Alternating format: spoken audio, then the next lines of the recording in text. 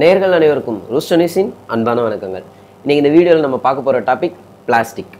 நம்ம தாத்தா காலத்துலலாம் தாத்தா வெளியே போனார்னா கண்டிப்பாக கையில் ஒரு பேக் எடுத்துகிட்டு போவாங்க, மஞ்சப்பை கையிலேயே வச்சுருப்பாங்க.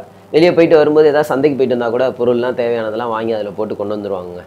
அது நம்ம அப்பா காலத்தில் கொஞ்சம் கொஞ்சமாக மாறிட்டே வந்தது. அப்பா காலத்தில் பாதி பேர் கொண்டு போனாங்க. அப்புறம் கொஞ்ச நாள் கழிச்சு ஒரு சிலர் எதையும் எடுத்துகிட்டு போகிறதில்ல. நம்ம தலைமுறை சுத்தமாக எதையுமே கையில் எடுத்துகிட்டு போகிறதே கிடையாதுங்க. எது வாங்க போனாலும் நேரடியாக கடைக்கு போய் அந்த பொருளை வாங்கிட்டு அவங்க ஒரு கவர்லையோ இல்லை பிளாஸ்டிக் பேக்லையோ போட்டு கையில் கொடுத்து விட்டுறாங்க. அதை நம்ம அப்படியே கேரி பண்ணி கொண்டு வந்துடுறோம்.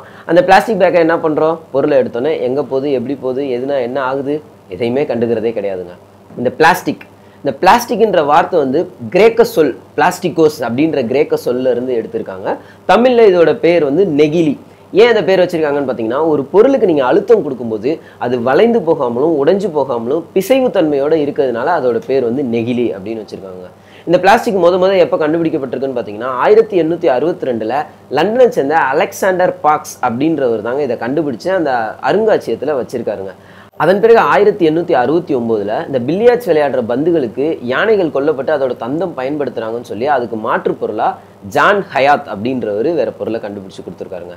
அதன் பிறகு 1907 லியோ பேக்லாண்ட் அப்படின்றவர் இந்த மின்சாரம் வந்த பிறகு மின்சாரத்தோட சுவிட்சுகள் தயாரிக்கிறதுக்காக பேக்லைட் அப்படின்ற பொருளை உருவாக்கி கொடுத்துருக்காரு. அதுக்கப்புறம் அமெரிக்க நிறுவனம் இந்த மாதிரி ஒரு பிளாஸ்டிக் தொழிற்சாலையை அமைச்சு நிறைய பொருட்கள் பிளாஸ்டிக்கில் தயாரிக்க ஆரம்பித்தாங்க. அப்புறமா 1933 பாசட் மற்றும் கிப்ரான் அப்படின்றவங்க இப்போ வரைக்கும் நம்ம யூஸ் பண்ணக்கூடிய பாலிஎத்திலின் சொல்லக்கூடிய கவர்ஸை உருவாக்கியிருக்காங்க. இது இரண்டாம் உலகப் போரில் ஒரு மிகப்பெரிய புரட்சியவே உண்டு பண்ணியிருக்குங்க. இந்த பாலித்தீன் கவர் தான் இன்னைக்கு வரைக்கும் நம்மளோட சுற்றுச்சூழலுக்கு ஒரு மிகப்பெரிய கேள்விக்குறியாக இருக்குங்க. இந்த பிளாஸ்டிக்கை ரெண்டு வகையாக பிரிச்சுக்கலாங்க. ஒன்று ரீசைக்கிள் பண்ணக்கூடியவை, இன்னொன்று ரீசைக்கிள் பண்ண முடியாதவை.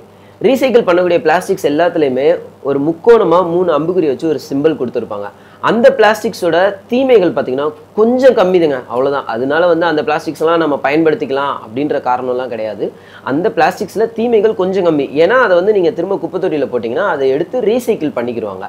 ஓகே, அடுத்து ரீசைக்கிள் பண்ண முடியாததெல்லாம் எதுன்னு பார்த்தீங்கன்னா அந்த மின்சாதன பொருட்களில் பயன்படுத்தக்கூடிய எல்லா பிளாஸ்டிக்ஸுமே ரீசைக்கிள் பண்ண முடியாதுங்க.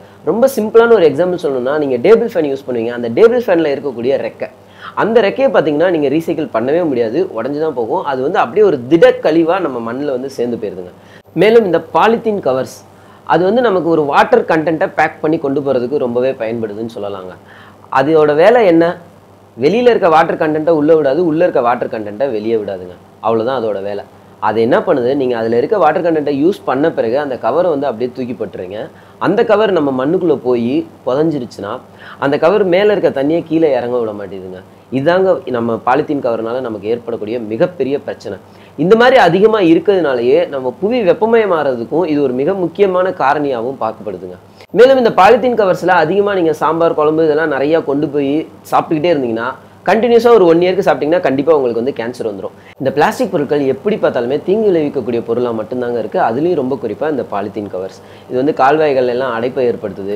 விலங்குகள் இதை சாப்பிட்டுட்டு உணவுக்குழாய் பாதிக்கப்பட்டு இறந்து போகிற ஒரு சூழ்நிலையும் உண்டாகுதுங்க. சரி, ரீசைக்கிளபிள் பிளாஸ்டிக்ஸ் மட்டும் யூஸ் பண்ணிக்கலாம் அப்படின்னு நினச்சிங்கன்னா அதுலேயும் சில பிரச்சனை இருக்குங்க. தொழிற்சாலையில் அதை ரீசைக்கிள் பண்ணுறதுக்கு ஹீட் பண்ணி உருக்குறாங்க. அந்த சமயத்தில் ஏற்படக்கூடிய புகையினால் அந்த சுற்றுச்சூழல் ரொம்பவே பாதிக்கப்படுது. அங்கே வேலை பார்க்குற தொழிலாளர்களும் ரொம்பவே பாதிக்கப்படுறாங்க.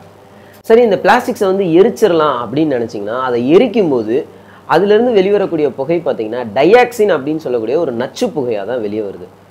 எந்த வழியில் பார்த்தாலும் இந்த பிளாஸ்டிக்னால மனிதருக்கு தீங்கு தீங்கு தீங்கு தீங்கு மட்டும்தாங்க இருக்குது. அதனால நம்ம தான் இந்த பிளாஸ்டிக்கை விட்டுட்டு வேற ஒரு பொருளை பயன்படுத்த பழகிக்கிறணும். இந்த பிளாஸ்டிக் பொருட்களுக்கு மாற்றா இலையை பயன்படுத்தலாம், சணல் பயன்படுத்தலாம், கண்ணாடி குடுவைகளை பயன்படுத்த முடியும், துணி பைகளை பயன்படுத்தலாங்க. நம்ம பக்கத்து மாநிலமான கேரளாவில் பார்த்தீங்கன்னா பிளாஸ்டிக்ஸ் டோட்டலாகவே அவாய்ட் பண்ணிட்டாங்க. மக்கி போகக்கூடிய காகித பையில தான் பால் கூட அடைச்சி விற்பனை பண்ணுறாங்க.